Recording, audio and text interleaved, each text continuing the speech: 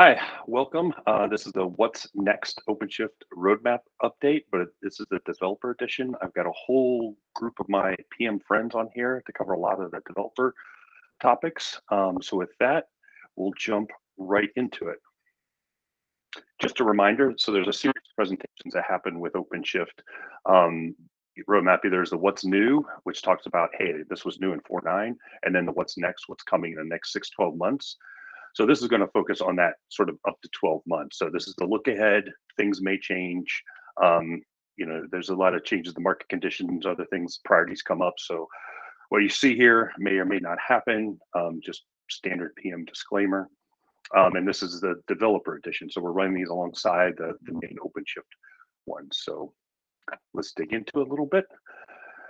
I just want to talk high level sort of the priorities within the developer tools area for 2022. One of the big pushes, and this is across Red Hat's strategy overall, is around managed services. So really trying to figure out how we can take everything we've done with our open source components and really bring them together in a single managed environment that has a great experience for delivering those pieces. So you'll see things that don't necessarily bring in a like one-to-one, here's an open source project or an offering to a managed version of it, but coming and wrapping those with an experience that kind of focuses on Red Hat's application cloud strategy. So sort of sitting above and promoting OpenShift, if you will.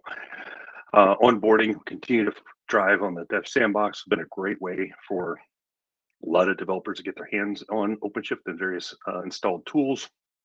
Continue to work on ways to improve the developer getting their hands on our tools, software platforms, and then being very productive with them earlier and as quickly as possible, removing a lot of friction. Also, trying to continue to, like it's always been a goal, is that platform adoption. So it's not about us winning at the best. We want to have the great tools, but it's not a single tool kind of competitive market. Our tools are there to help drive the developer productivity with our platforms and runtime. So we'll continue to push on those items. So just a reminder, we have a very broad portfolio of tools that we work on. This highlights some of them, and some of them we complement with some basic tooling, all the way from code debug with code-ready workspaces, VS Code plugins, IntelliJ, Eclipse extensions as well, command line tools, developer console and OpenShift, ODO CLI tooling, build and package through the standard OpenShift build capabilities, tools, which you'll hear a little bit about. It's coming next with Shipwright, Helm, and operator enablement, all the way to enabling different technologies like serverless, service mesh across the platform, and integrations with Sneak and leveraging some of the other tools that exist for providing secure software delivery across the platform. So there's a lot of tools we've covered here. As like mentioned, this slide doesn't cover everything. There's projects like JCube, service binding, developer sandbox. We'll talk about this App Studio code name. So a lot of things we'll cover that aren't part of this slide itself. With that, I'll turn it over to Stefan. Hello, hi, I'm Stefan Lemeur. So DevFile, for those who don't know DevFiles, they describe the best practices for end-to-end application development, and they are basically a codified definition of a portable developer environment. So they help our customers and the developers to move into this everything as code era, with having a developer environment which are completely repeatable and reproducible. We are using DevFile as a core foundation and enabler of the developer experience of most of the tools that we are providing for Innerloop. And we are continuing the expansion of the adoption of DevFiles by all the different tools, being OpenShift Developer Console, ODO, the different IDEs that we are supporting, and the Dev Sandbox. We will be working on adding the ability to define and configure the dev file registry at cluster level. So when a tool will be connecting directly to a cluster, the dev file registry will be configured directly into the tools. We will provide offline support for dev file registry. And in order to facilitate the onboarding and the setup of the toolings, we will be working on solution allowing to analyze and detect the proper dev file for a project source code. Along with that, we will add the support for Dockerfile build in the inner loop support of the dev file. And nonetheless, or last but not least, dev files is on its way to become a cloud native sandbox project as well. And we have contributors and contributions coming from the team from AWS and JetBrains as well. So great validation of our approach on this. Thanks. Moit? Thank you, Stephen. Hello, everyone. I'm Mohit Suman. I'm the product manager for desktop ID tooling. And I'll be going through what we have next for 2022. So we have different set of products which we have the ID extensions for both VS Code, IntelliJ, and Eclipse tooling. Starting with the OpenShift extension, the idea is to provide a seamless developer experience where the users can provision their dev sandbox clusters or support Podman or install their Helm charts directly from the ID. And this is going to be an ongoing efforts throughout the year. And we are trying to make sure users can provision all the clusters quickly from their ID and start working on it. The second one is providing a support around serverless functions. So we have a Knative extension both on the VS Code and the IntelliJ ID. And there will be a release which will be coming in a few weeks for the serverless functions. And that's going to be one of the important milestones for Knative development. The other one is having a developer experience around IntelliJ Kubernetes. We already have a Visual Studio Code Kubernetes extension supported by both Red Hat and Microsoft. And we are extensively working to have the same feature parity on the IntelliJ side of things so that users can do advanced cluster resource management stuff, view their logs directly, and see the local push of their application directly on the cluster using the Kubernetes extension. The next one is to have a support for Tekton, the same for both IDs. Basically having the support for extended pipeline history, showing the log retentions, and even supporting the latest Tekton hub on cluster for any custom task catalogs. So this will be an ongoing effect with what we are having with Tekton CLI, and that will be replicated on the ID itself so that as a developer, the experience should be similar. The other one we are going to work for this year will be to have a remote container support where users or customers can run their VS Code extensions within a remote container inside the VS Code. And that remote container can be a Kubernetes instance or an OpenShift or a Podman instance. And that will allow them to quickly provision all those scenarios within their containers. One of the important updates we have for CodeReady Studio, this has been a very successful product in the past, and we have, based on the telemetry and user feedbacks, we have decided to do end of life for CodeReady Studio. That's going to be on April 14th. There won't be any future releases for CodeReady Studio, but the ongoing effort will be there on JBoss tools. So whatever plugins, the middleware plugins which are there on CodeReady Studio will be supported with respect to JBoss tools. So from the customer point of view, the experience will be there. They don't have to worry. The only update is it's going to be end of life for CodeReady Studio. And as Stephen mentioned, the ongoing efforts for dev file support will be there on the ID so that we have the consistent approach, be it on ID experience or developer console. That's it what I have for the ID tooling. So I'll pass it on to Kasturi. Thank you.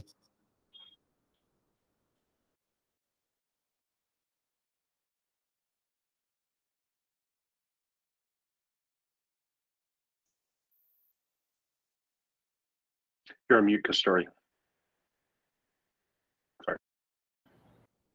Sorry.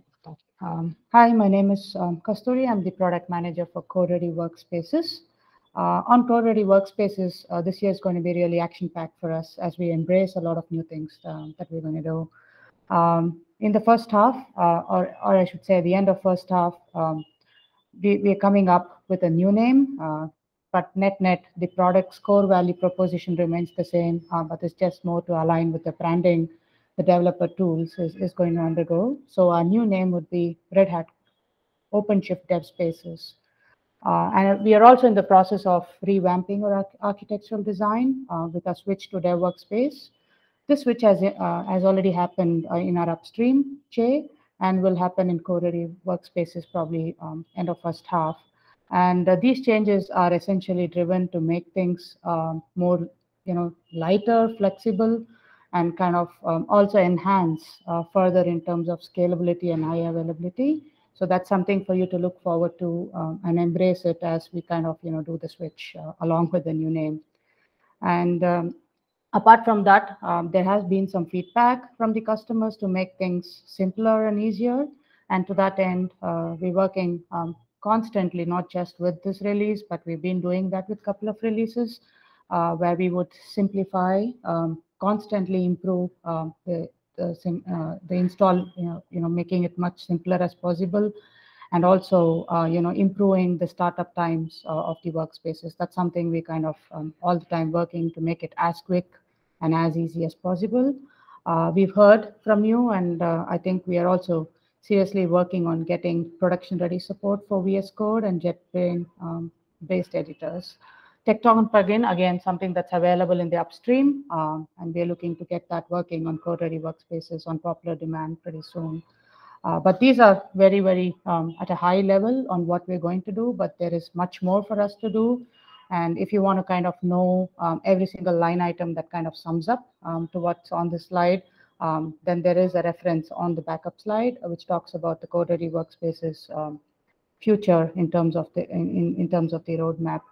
What I also like to bring is to your notice is after the 2.15 release, which kind of scheduled sometime Feb and March, installation of Code-Ready Workspaces as an add-on service on OST will be deprecated. As a replacement, customers can install Code-Ready Workspaces from Operator Hub instead. We're also dropping the support for OCP versions 3.1, 4.6, and 4.7. That's something I want to bring to your notice. Thank you, and that's pretty much from me. Over to you, Stevan and Steve.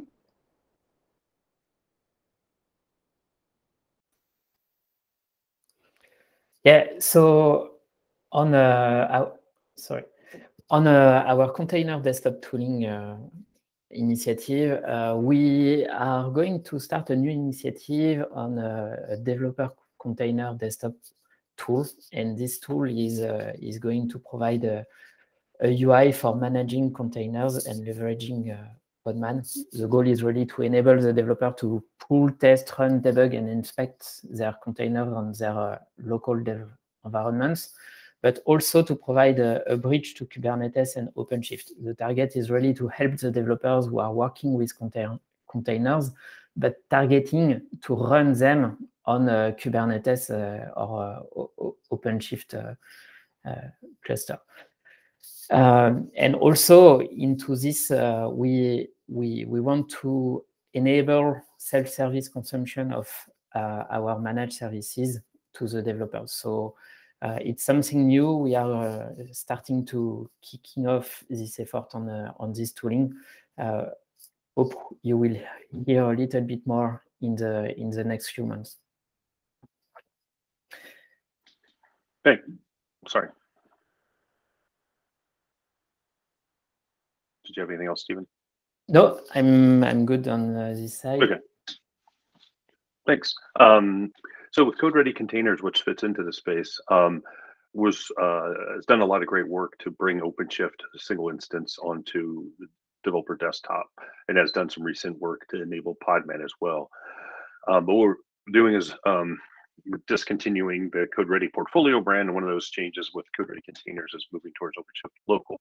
And so a lot of the features you seen come in Code-Ready Containers will move into a OpenShift Local or kind of blend into this developer container desktop as well. And so one of the things we'll have go through this rename, and one area that we'll see some growth, whether it will be area is how we align with other distributions of OpenShift. There's this project Microshift, which is a smaller footprint that's being used for some edge deployments, and we'll look at how we can leverage that probably in a kind of a community supported kind of way first, as a way to provide a slimmer Kubernetes API locally as for those that need it. And with that, I'll turn it over to Serena. Hi, I'm Serena Nichols. I'm going to be talking about ODO right now. So ODO is our fast, iterative, and straightforward CLI for developers to write, build, and deploy apps on both OpenShift and Kubernetes. But in 2022, we're going to be releasing V3, which will start at Dev Preview. The V3 release will focus on 3 major themes: onboarding with guided experiences, where we are going to be looking to provide more in-tool product getting started so that developers can get the context help needed to easily start with that technology area. Here you can see an example of what ODO and it might look like. We're also going to be providing both inner loop and outer loop support, where inner loop allows devs to work with the same IDE and local workflow that they're used to while deploying apps to OpenShift with a single command or even automatically. And we'll also, as I mentioned, we'll also be including support for outer loop in V3. Our third major theme is around increased consistency between our developer tooling with Dev Console, ODO, and OpenShift Connector. Stefan already mentioned that where the dev files are going to provide that consistent layer between our tooling. We'll also be working on providing consistent terminology between the products, as well as guiding users to other tools in our portfolio as opportunities for awareness and learning. So for example, now that you've deployed this, go into OpenShift Dev Console dev perspective and monitor from the topology view. So these are some of the things that you'll be seeing in the next year. And if you want to learn more about what we're doing, you can go to odo.dev. I'll pass back over to Stefan for the next area. Thank you, Serena. So on our developer services, we have service binding operator, which has been GA'd back at the end of October and is getting some level of adoption and usage by our customer. So we will be working on continuing stabilizing the APIs and working upstream on the service binding specification with the folks from VMware. And we will also expand the number of compatible and compliant services. So this is a specification that all the services must be conformed with the spec so that they become enabled into our tooling. We will also look at supporting servicing which will be provisioned through Helm charts. That is also a way we observe the developers using quite a lot and oftenly to deploy their services. So we want to enable service binding operator to work with those services. And we will look at the bridge experience that we can build between secret management solution like HashiCorp Vault and service binding operator. So how could you inject secrets that are stored into Vault directly back into your application? So that's for service binding. Next slide. On Helm, so as Mohit already mentioned, we have an effort that is getting done on integrating Helm in the OpenShift connector plugins. We are also working on the multi-cluster support, and we will be looking at improving our approach on the CLI and providing Helm CLI as an OC plugin. So this will allow to interact with the same Helm engine, the one that is on the cluster, and avoid the discrepancies between Helm versions that can be installed on the local environment of the developers and the one that is running on the cluster.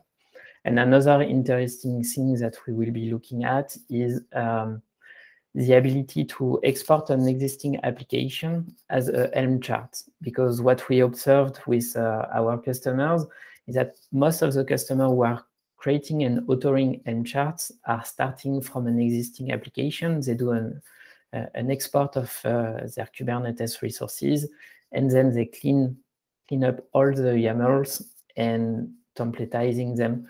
So we want to see how we can help on that journey to help the developers to leverage Helm in the goal of better packaging their application for Kubernetes.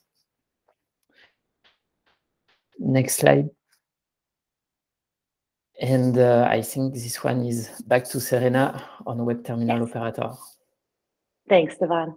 Yeah, so around the web terminal operator, currently we're still at dev preview, but just to mention that what this does is it provides a command line terminal feature inside of the OpenShift console. So this was released a couple releases ago, but we are going to be coming GA very soon. Over the next year, we're going to also investigate a number of enhancements for the web terminal, including supporting additional CLIs in the terminal, for example, FN and CAML. Also being able to retain history within the terminal so that if your terminal times out or if you close it and reopen it within a single session, your history would be retained. We're also looking into supporting multiple tabs within the command line terminal, and last but not least, improved discoverability of the available CLIs. So this image shows an example of what this may look like. Now I'm going to pass over to Siamak to cover outer loop. Thanks, Serena. So OpenShift Pipeline and OpenShift GitOps are really at the center of outer loop, and our mission is to enable GitOps workflows across a wide array of use cases within Red Hat products. So initially, the closer to mind when we talk about GitOps workflows is application delivery, infrastructure as code, and configuration management, which is what a lot of our customers start with. But our eye is really on that wider number of use cases that together with ACM, ACS, and also Ansible, we can enable across customers. Cases like configuration management and edge when the number of devices are large, or fleet management through GitOps workflows, policy as code, and compliance as code that is extremely top of mind for customers, MLOps, and so on. And this is something that we keep in mind as we go throughout the year in each quarter. Next slide, please. Specifically on OpenShift pipelines and OpenShift GitOps, what we are looking at is three main themes is go through what we are focusing on right now. One is to make sure that GitOps is standardized as the workflow across both pipelines and GitOps, not only for the type of workflows that customers have on top of it, but for managing and configuring these pieces of software themselves. Secure software supply chain, that's an important theme for us and in many other products at Red Hat right now. And improving the operational experience of running these products at customers when we have platform owners that want to provide them as a service. So that's another aspect that will be that's a common theme that we'll be focusing on. More specifically, when we look at OpenShift pipeline as code, or like enabling a GitOps workflow for managing CI itself, that's a huge area of focus for us. Hoping to reach GA throughout this year, and also some of the other aspects of dealing with CI, like support for approval, workflows, the manual approval in the middle of the pipeline, concurrency control, and features similar to that goes into the table stake capabilities of pipelines. Around security, provenance and signing and attestation is an area of focus, both applied to images produced through the CI, through a takedown pipeline, and also the pipeline itself, and the task runs that the pipeline consists of when it executes. And the last bit is focusing on the operational bits from the takedown task ecosystem. One aspect is that we want to make sure that customers have a way to curate a particular set of golden tasks that they allow their developers or SRE teams within the organization to use, and be able to have that exposed within the platform and have that integrated with the rest of the ecosystem that we have, rest of tooling that we have, like Dev Console and CLI and so on. And also some of the other aspects of managing these pipelines on especially across a wide number of teams, focusing on pipeline history and logs, for example, that right now we will lean a lot on OpenShift logging stack, and we want to bridge some of the gaps that exist there between pipelines and logging stack, make it easier for maintaining those logs or the details of pipelines that are executed in the past. On OpenShift GitOps, we just heard from Stefan around the Helm, so we want to bring the experience of using Helm and GitOps workflow to a much better level. There are some of the aspects of working declaratively with Helm charts and Git repo that we hear from customers need improvement. We'll be looking at those. Bootstrapping Argo CD and GitOps workflows is something that we have had available since last year in OpenShift GitOps. We want to put a lot more focus on it going forward to get customers easily get started with a Git repo that contains a particular layout that they can push our applications to. Around security secret management and integration with security managers is a huge ask. We will be focusing a lot more on that. We won't be supporting any secret manager ourselves, but we want to make sure that customers easily can use Argo CD with other secret managers and HashiCorp, which is the most widely used alongside the cloud providers, key managers. On the operational experience, Argo CD multi-tenancy is something that a lot of our customers deal with, because most OpenShift customers out there are large multi-tenant clusters, and we want to bring that experience on par with OpenShift and Kubernetes multi-tenancy. Argo CD has, on top of Kubernetes, has its own multi-tenancy model that gives you two options. We want to make those two a lot more aligned and similar to the rest of the software that customers manage on OpenShift. Also provide a lot more guidance on managing cluster configuration through the GitOps workflows. Not everything in OpenShift or not everything about any software really is GitOps compatible. So customers look to us for guidance of how to do particular things that do not sit well within a GitOps workflow, and we'll be providing a lot more of that kind of guidance throughout this year. Next slide, please. Handing over to Rob. Yeah, I'm Rob Gormley. I'm the PM for OpenShift builds.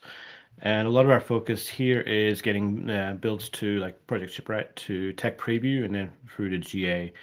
What we're looking at there is trying to figure out the best way to kind of begin deprecating V1 towards the end of the year and making sure that we have, as we get through tech preview, all the things we need for that solid release there. Dev console support, build triggers, dependency caching performance, the things that kind of are required to turn this from a, an early project to a full-featured setup that just facilitates, kube native builds. And, project shipwright, we're talking about things like, source to image, build packs, builder, etc. Providing a path for migration from builds v1 to builds v2, be that automated or guides and support for our users there. And we're also looking at continuing our development and iteration on the various CI plugins. One of the things that we're looking at there is deprecating support or end-of-lifing support for built-in Jenkins. We found that that's very high maintenance and takes up a lot of developer cycles, and moving that to a more native CPaaS integration is going to be the way forward for there. Also looking at, focusing particularly on GitHub Actions as the biggest client for CI plugins, but making sure that as we build out that and flesh it out further, we're also maintaining the ability to continue to support other CI providers, Azure DevOps, Jenkins, and so forth. As we keep going through there, let's see, enhancing pipelines. CMAC alluded to a bunch of stuff there in terms of making sure that we have the tools necessary to again, make sure everything is product ready. Image signing, log retention, handling bundles, and the DevSecOps integrations there.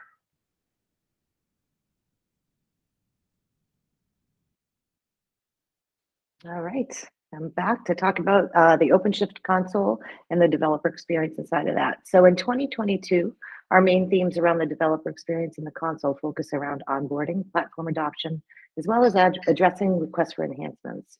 We're focusing on a number of new features, as well as improved experiences in many areas. So let me tell you about some of the things we're working on.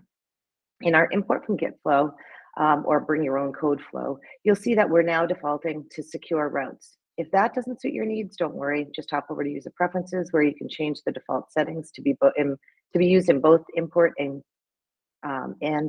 import from Git and deploy image. Now, note that that's going to be released in early 2022.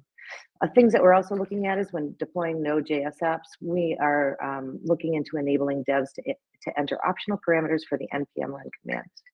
Regarding Helm charts, we're going to be looking into providing a quick start in the Helm catalog to show the users how they create a Helm chart repository, which is namespace scoped via YAML, which will pull in additional Helm charts into that project.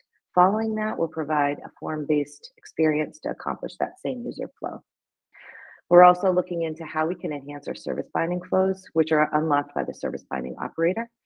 Things like providing form-based service binding creation for increased discovery, as well as the ability for users to name their service bindings. Also looking into enhancing that operator-backed service catalog to provide discoverability of which services are compliant with service binding. Now let's dive into application portability. Once you've built your application in the dev console and tweak things to work exactly as you like, we're working on a number of features which will allow you to move your application from your current project to another project, or even to another cluster, or even check it into your Git repo. As some of you know, we already do have the ability to export your application to YAML from the topology view. This feature is currently available with the GitOps primer installed, and you could even try it on the dev sandbox today. But other mechanisms that we're investigating are exporting your application to a Helm chart, as Stefan mentioned, exporting your app and checking it into your Git repo, which would allow that next step to have it managed by GitOps. And we also have our migration team looking into a way to import an application from another cluster into the cluster you're currently logged into. Now moving on to the theme of usability and desirability, let me share some of the items that we're investigating, including feature requests that we've heard from our users. Since many of the developers don't want to touch YAML, we're continuing to provide, or looking into provide, additional form-based flows for both creation and editing. We're also moving, if we're thinking about the navigation and the developer perspective, we already provide the way for a user to add custom nav items there. But the feedback that we've heard is that users want to reorder those custom nav items. So we're looking into that. And regarding our topology view, we're always looking at ways to make that more efficient and usable, but we're also spending some time to address some scalability and performance concerns. These won't only be addressed by code changes, but also by some changes in the experience. So as you zoom in or zoom out, you may automatically see more or less detail. Last but not least, regarding desirability, we're working hard on providing a dark theme across all of OpenShift console. Now, finally, let's do a deep dive into portfolio enablement. As you know, Developer Console allows a number of features by itself, but as we install additional operators, we're really unlocking additional features. So with the serverless operator, with OpenShift serverless operator, we're looking into pulling in support for event syncs. We'll start with visualizing them in topology, and then providing an event sync catalog for easy creation. We're also going to look into the ability to have Kubernetes services as syncable resources when working with channels and brokers. And we are also providing a event sync catalog as well as Kafka sync support. When looking at OpenShift pipelines, as Siamak discussed many of these items previously, some of the workflows that he discussed we'll be looking at supporting in the console in the future. So we already do have some level of integration with Tecton Hub with a pipeline builder, but we're looking into supporting local Tecton Hub instances and being able to do that from inside the console. Also, enhancing that pipelines as code experience and allowing for bootstrapping from the console, as well as adding a Git repo. Around builds v2, which are enabled by also called shipwrite that Rob discussed, we are talking about pulling those into the UI just to show that those resources are available, and then following that up with having builds v2 be that default build in our import from Git flow. And finally, we're working with the Cryostat team as they're looking to provide a dynamic plugin, which will allow developers a seamless experience from within their dev console to produce, analyze, and retrieve JDK flight recorded data from their Java cloud workloads to help with some profiling. And with that, I think I'm going to pass back over to Parag. Thank you, Serena. So as many of you are familiar with the developer sandbox for Red Hat OpenShift. So let's talk about the recap for last year. It was launched in 2021. So overall, we have launched some new things in Q1. We did a your data science fans have probably seen the Roads sandbox. So it enables to create data science models without having to provision OpenShift on your own. It comes bundled with the entire stack of data science. We enabled some customer communication, like with some public Slack channels, so that people can just talk to us directly. Onboarded a bunch of new operators, serverless, web terminal. We ran a hackathon for our managed Kafka service and the developer sandbox and OpenShift experience, and it was very well received in the APAC, with about 230 participants across 9 countries. So continuously delivering new things so that we can have more folks come in onto the sandbox to kind of try out our portfolio, try out the experience, and also use it to kind of demo it or set up projects for customers. If you're a reseller. Next slide, please. When we look at the trials from an OpenShift perspective, developer sandbox is the highest system that is used to try out OpenShift. And the good news is it also leads to the follow-up journey, which is, okay, after the developer sandbox, can we now go try out either a managed OpenShift or OpenShift, which is self-managed on public or private clouds. And then that leads to sales opportunities and closure of maybe even existing opportunities. And so we can see that developer sandbox is influencing new trials of our platform and also influencing single year bookings for Red Hat. Next slide, please. So what's coming, in the next few months is we're going to be adding more and more into the developer sandbox. We are onboarding the OpenShift pipelines operator. We are onboarding the database as a SaaS operator, especially with the launch of the RODA service coming up pretty soon.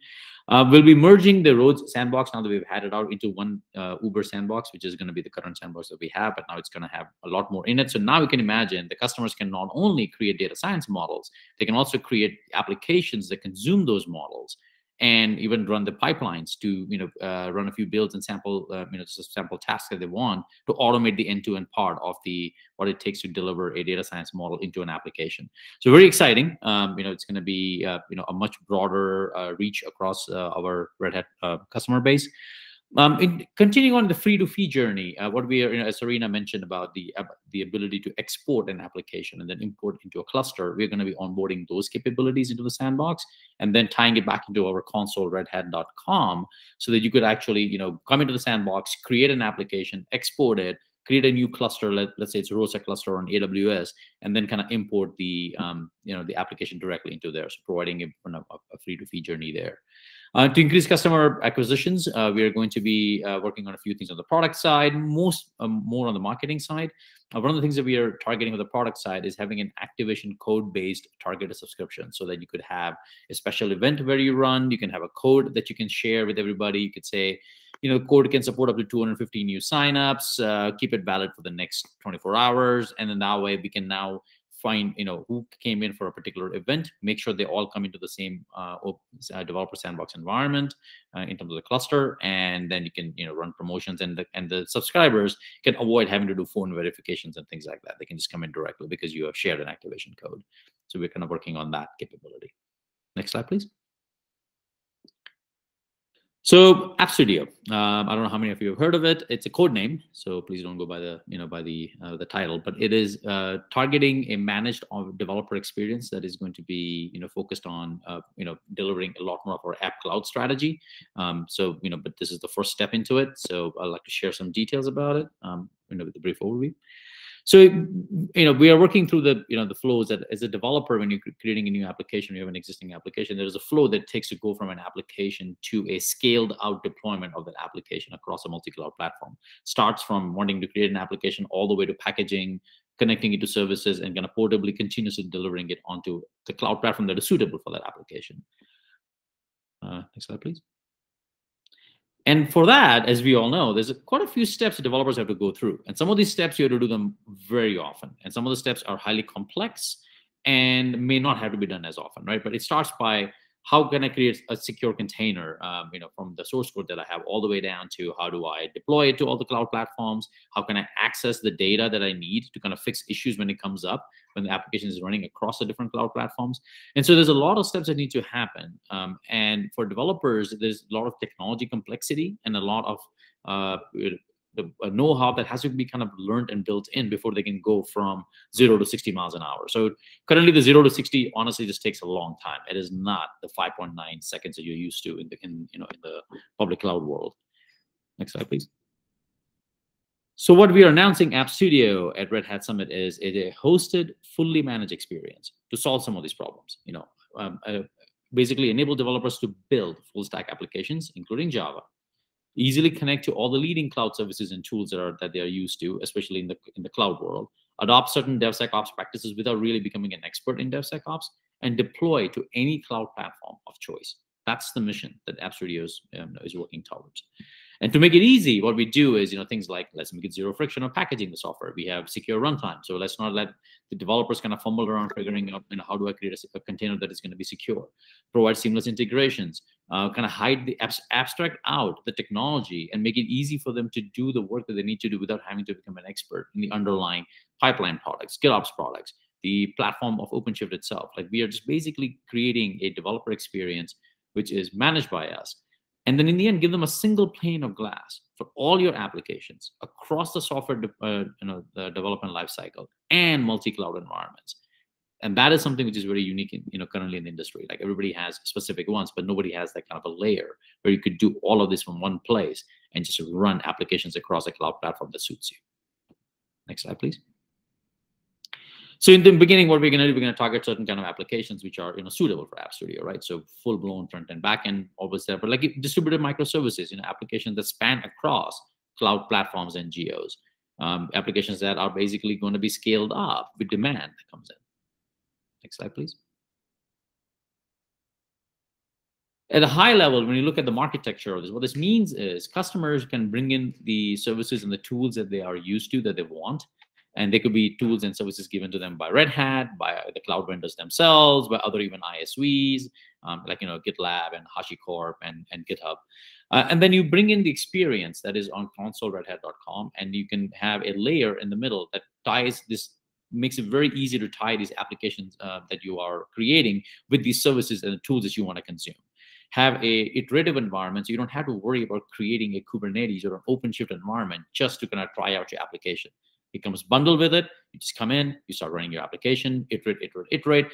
You can then commit to basically buying OpenShift environments when you're ready, right? And so it's not like you have to go buy one on day one just so you can iterate over the application. We'll give you that. It may take you months. It may take you days. It's up to the customer. And then once you're ready, when you deploy your applications, you can basically pick and choose the cloud platforms. You can pick and choose the OpenShift environment that you want on top of it. And then, we are working towards a hybrid app cloud, the compute part of it, where we abstract out, all these things. And we basically are just, customer can literally just pick and choose certain placement rules and requirements, and we just go deploy it irrespective of the underlying cluster. Next slide, please. So to get there, ambitious project. And, we're going to be doing it in a very measured way, iterative way. It's managed, it's hosted. So the good news is we don't have to follow product release cycles. We have wanted to make it really fast and iterative, take customer feedback, bring it in, deliver the next capability at the end of every sprint. So we're going to start by launching a private preview around Summit timelines. And we want to provide certain capabilities in that. The key one being you should be able to create an app, iterate over it in the bundle sandbox, create a ROSA cluster, and just deploy it to ROSA. So now you have a multi-cluster, multi-cloud environment experience right on day one of private preview. And then we go past it. Right now we start bringing in some of the key managed services we want to connect in with, enabling some team level capabilities, because that you're not going to be working on this alone. So we will start expanding it, introducing some paid tiers for cost recovery and also for SLAs, and just kind of give a very highly qualitative experience to the developers, and for Red Hat to find to kind of interact with these developers who are coming in from organizations and who want to really go into the cloud and are looking at how can we go cloud first, but in a agnostic and a fast way and with as minimal effort as possible. So as you can tell, there's a pretty good roadmap ahead of it. A lot of it is going to be reacting to what customers want us to do, and yeah, it's a pretty exciting time. With that, I'll turn it over to Steve. Thanks, Parag. Yeah, we come to the end here. Some additional resources. We've done the 4.9 What's New Developer Edition, so we're looking at doing a 4.10 one coming up. Be on the lookout for that. We'll update some links here as we have them, but if you do want to reach out, there's the DevTools PM mailing list, which covers everyone on this call. And yeah, thanks to Kasturi, Mohit, Parag, Rob, Serena, Savan, and Siamik for pulling this together. And if you do want the gory details of all the different things that are happening, you can look in the backup of the slides. We have the detailed roadmaps for all the different areas we covered that cover basically the quarters or more or less the rest of this year. As I mentioned, continues to be a growing focus. Things may change, things expand. A lot of great stuff here. So please reach out if you have any questions. If you have any feedback, we'd love to hear it. And thanks for listening and watching.